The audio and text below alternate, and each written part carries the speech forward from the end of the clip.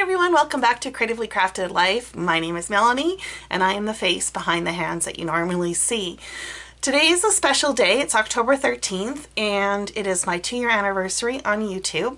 And I thought I would come on here and just thank all of you for your support and participation with my little tiny YouTube channel.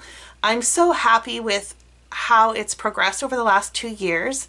I know it's not like huge in the realm of YouTube, but I treasure each one of you that has taken the time to subscribe, to watch my videos, and to leave comments. So to commemorate my 2-year anniversary and reaching 678 subscribers, I know it's an odd number, but that's where I'm at today.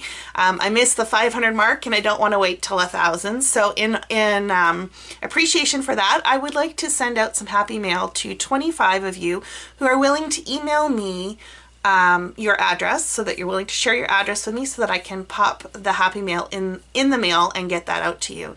So the happy mail will consist of a handmade card as well as some type of embellishment, which could be enamel dots, paper clips, wood buttons, you know, something along that line that I can fit in an envelope with the card.